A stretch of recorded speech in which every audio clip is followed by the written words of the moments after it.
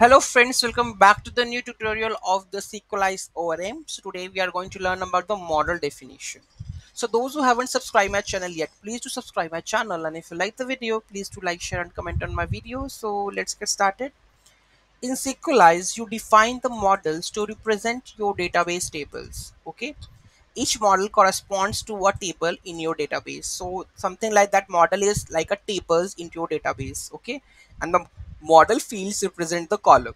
So whatever you have the field, like the first name, you can see that the first name, last name, these all are the columns.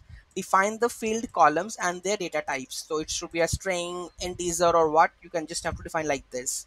Okay. So what do you mean by the model definition? Model definition represent your database tables. In one line, it's a database tables. Okay. So whenever you require like some, I want to create a table, so first you will go have to create a model first. Okay.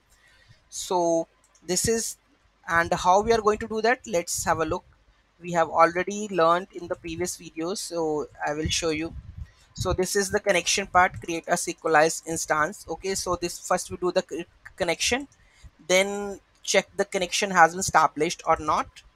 After this we have to define a model. If you want to create a table like the user, you want to create a table like a post, so you can do that. Okay. And if I want to create something like, here we have the customers or what, we have a users, we can also use the first name, last name and the email and the age. If you want to create a something else, you can also just copy this one and it will create another table. Okay. Multiple model part I will discuss later on. Okay.